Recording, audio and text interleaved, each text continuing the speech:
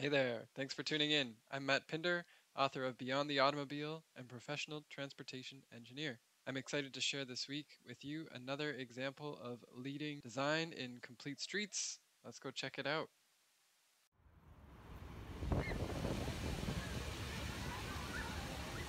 For this week's project, we're going to Ottawa, Canada, in the south end, just south of downtown in the Alta Vista neighborhood. The street we're looking at is Heron Road. That's those bright green lines there. At the west end is Heron Station on the transitway, and we're going to be following the multi-use path that exits there, joins Heron Road with new cycle tracks that aren't visible on the map yet, going through a few signalized intersections, and then ending in front of Canadian Tire, just west of Bank Street, where these will be picked up later in the future, and I'll get into more of that later.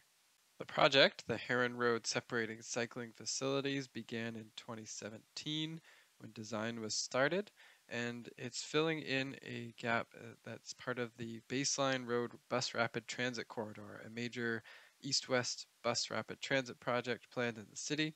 This project specifically added cycle tracks along most of the areas shown in red here. The project cost about $2.75 million, funded partially by the City of Ottawa and partially by the province.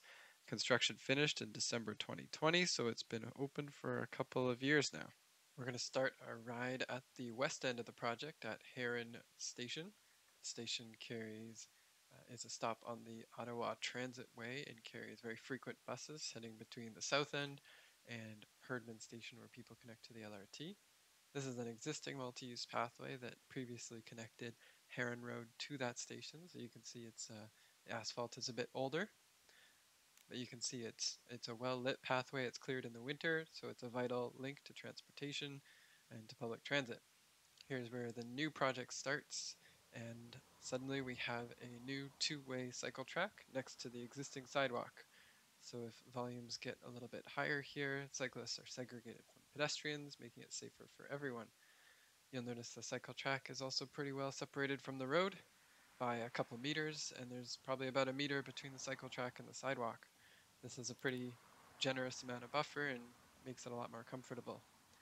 Now we're coming up into a fairly unique transition here. We're going from a two-way facility to one-way. So that means that we have to cross the road here, and I'm waiting on a bicycle detector. So the signal is going to know that I'm there and start the countdown. Very long cycle at this intersection. I definitely felt a little bit impatient waiting to cross, but for the purpose of a video, we can just speed it right up. Green light, let's head east across the intersection. You can see a cross ride marked there with some green paint that's starting to chip away. We turned through the protected intersection corner you see there.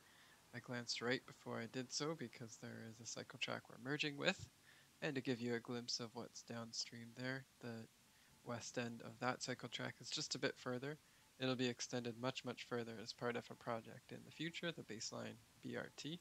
And ahead you can see our first bus stop we're going to interact with this design. That's called an island platform bus stop, where passengers cross the cycle track and then wait at a shelter on the island. So now our cycle track is, you'll notice, a fair bit closer to the road. Even though there's a lot of boulevard space, you'll also see that there's some really nice trees there. This project did not want to remove those trees, rightfully so, because they're now providing us with a nice amount of shade, and the same thing with the sidewalk. Now, I want to share a positive and a negative about this crossing. You'll see that the cycle track ramps down nicely to the road, making a really nice, smooth, comfortable path of travel. But at the same time, cyclists are exposed to traffic for a very long distance over that crossing. I think they probably could have really tightened that up, given that it's just a residential street on the right. And here we are arriving at our next protected intersection. There's several along this stretch, so we're waiting comfortably in the protected corner. There's one of the incoming crossrides to the left. And there's, if we were turning right at this intersection, where we would go to cut through the protected corner without having to mix with traffic in the intersection. Heading east again with another green light. You can see a really long pedestrian refuge there that's going to provide lots of comfortable space. And our cycle track bends out to be adjacent to the road again. Something that I did notice here is that the curb lanes for the roadway are still quite wide. It seems like this project could have really reduced that, which would have helped slow travel speeds along the corridor. But cycling, the facility is pretty wide, and there's a decent buffer from traffic for the whole length, and it's fully raised up in the boulevard, so it works quite well. There's another bus stop on the left, and on the right is some auto-oriented business, and so the cycle track feels a little bit weird here, being right next to parked cars in a parking lot, but still very set back from the roadway, feeling very comfortable. There's some people using the sidewalk. Now we have grass on the left and the right, maybe a good spot, opportunity to plant some trees. And the final protected corner of the project. And on the right is a Canadian Tire busy shopping center. So it's nice, definitely, to have this intersection. And in future, that cycle track will continue further on to Bank Street as part of a separate project. Now there's one more thing I want to talk through before I wrap this video. You remember I mentioned earlier the long crossing distance across the side street for a cycle track.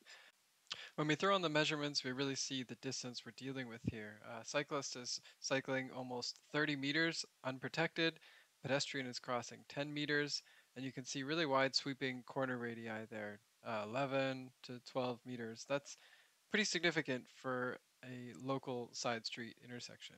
So to give you perspective of what might actually be needed here, I've shown a heavy single unit truck making that corner with some pretty typical turning tolerances. That's like the biggest U-Haul truck you would ever rent. And for a very quiet side street, it's very normal to allow that truck to turn across the center line.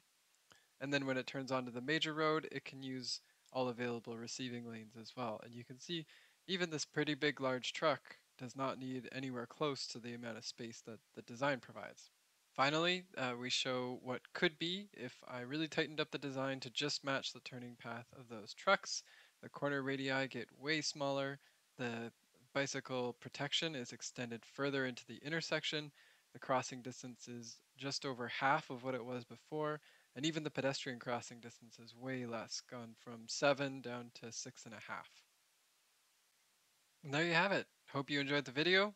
Be sure to follow along my channel, and I will plan to have another post out next month. I will see you then.